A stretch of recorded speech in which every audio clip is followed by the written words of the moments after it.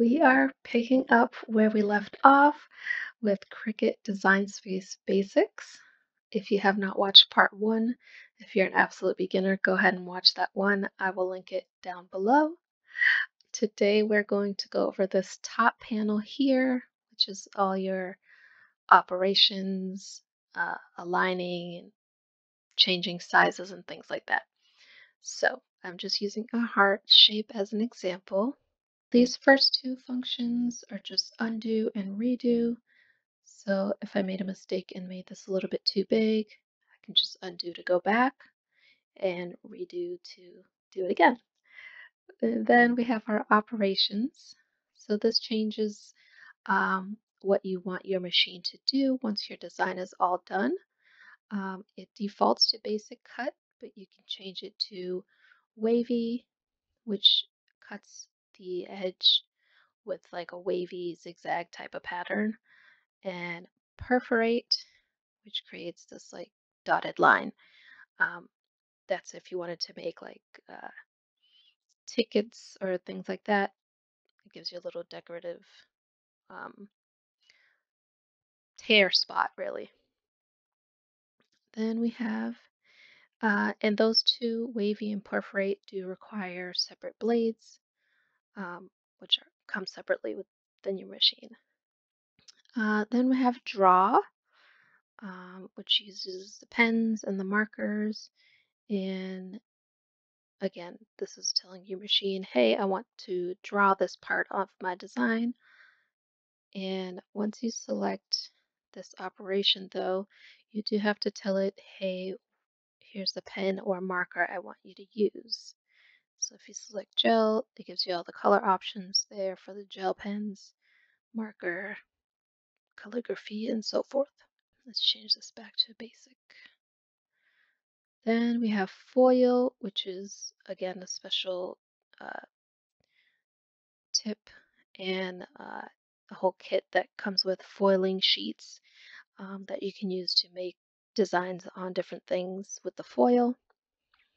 Then we have scoring, which is just creating an indented line that you can fold along. So that gives you a nice a guide to fold with.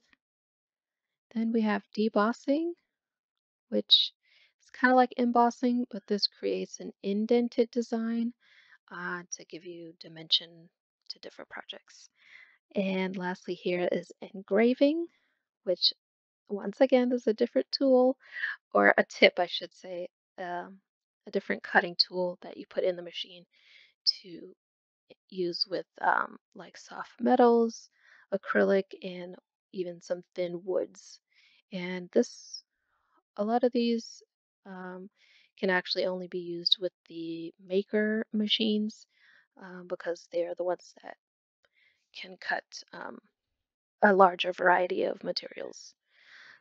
Then we have the print then cut, which is a feature that works along with your printer to create full color designs on either paper or printable vinyl. You would print your design first on the paper and then bring it back to your machine, and it has like guidelines that tell your machine where to cut. And finally, we have guide, which just takes any of your shapes and turns it into just a line. And this tells your machine, hey, I'm not going to cut this piece out. It's just a guide that I'm using to size my design. So hope that all makes sense. We're going to change this back to basic. And I'm going to grab one more shape for the next few parts here.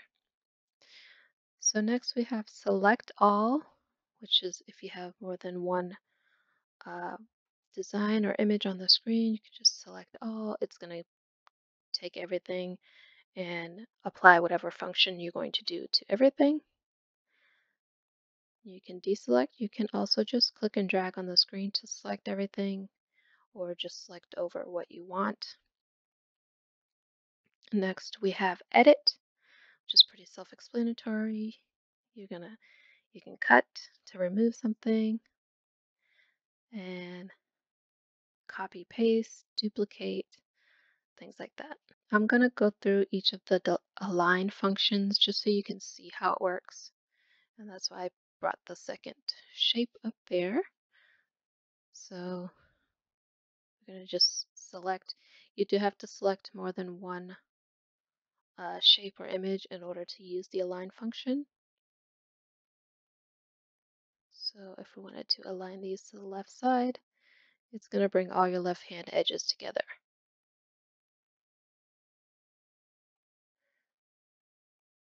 Horizontally, center, it's going to, based on where they are,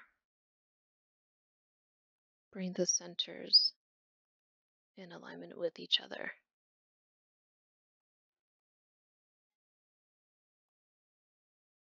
And we have align right, same thing as left.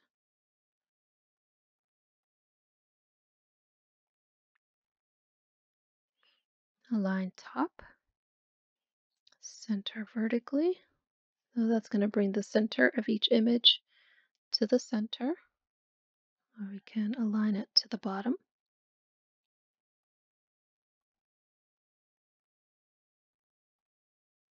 And then just center everything right to the direct center of each one. And at the bottom of this, we also have distribute, which works with 3 or more shapes or images. So let's add another shape here. And this is basically the spacing. So say I wanted these evenly spaced. We're going to go ahead and do distribute. Horizontally is going to space it this way, and vertically up and down.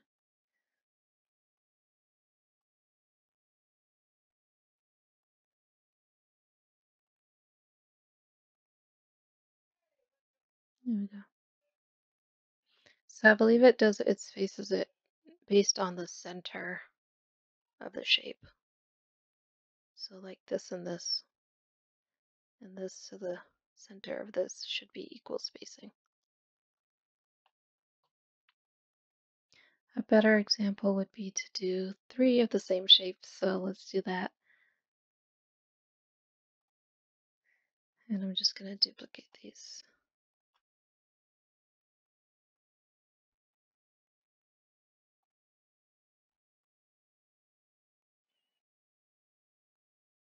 So again, distribution is just the spacing between each one is the same. It's not aligning, so we're going to align it to get it centered. Hope that all makes sense. So the arrange function is just for layering.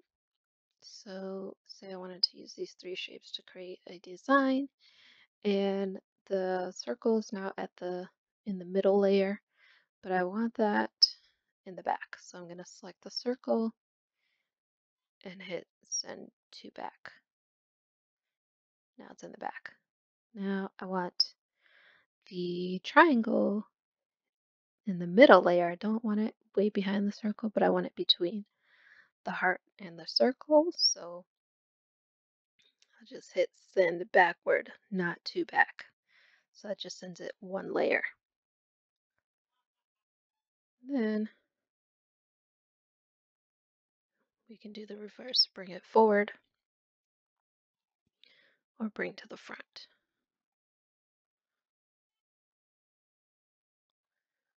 So that's arranging the layers. Then flip is just, again, changing the orientation. So we can flip it horizontal. If this was an irregular shape, you could see that, but you get the point. Then flipping vertical just turns it upside down, and we have that. Offset people use to do stickers and put borders on things. I did create a banner during Christmas using offset, so I'll link that video if you're interested in seeing that. And you basically just creating a border around your image that you can cut out. Now with this, you do have to hit apply once you have it at the size that you want, but you can also create a negative offset which puts the line inside.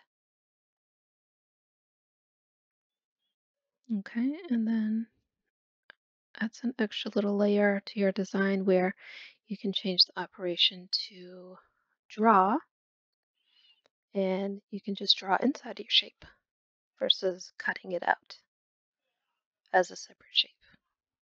Now, if you did want it to draw like that, you do have to select these and attach it so that it stays put. So next we have warp. This is not a feature that I've used, but I think it'd be fun to use with words and things like that to kind of just give you an extra little playful look to your designs. And there's a bunch of options that you can use to get creative. And lastly, up here we have sizing and positioning. So with sizing, um, you can always size by pulling on the corners. Let's get these out of the way. These corner squares here, you can size like that. And the proportions will stay the same if you drag it like this, as long as this lock is locked. If you unlock this, now we can change the look of the shape. So we can make this longer like that, make it vertical, make it super skinny, and then you can play around and make your shape look really fun. You can also get real specific and just type in the sizes if you know the look you're going for.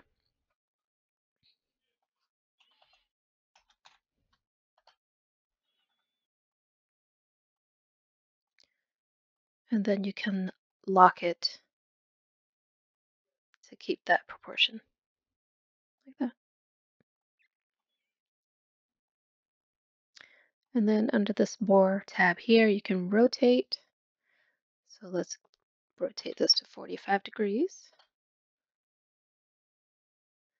And then you can keep it like that and stretch or do whatever you want. Then lastly, we have position. So if you want to get real specific about where you're placing things on the canvas, let's say I want this at 4 and 4. I'll go ahead and change the position here. And that's going to place it right where I want it based on the starting edge of the design. So I hope that all made sense. I'll probably do 2 more videos in this series, and then we can work on projects that use all these functions so you can get used to it. Let me know if you have any questions in the comments below, and stay tuned for the next one.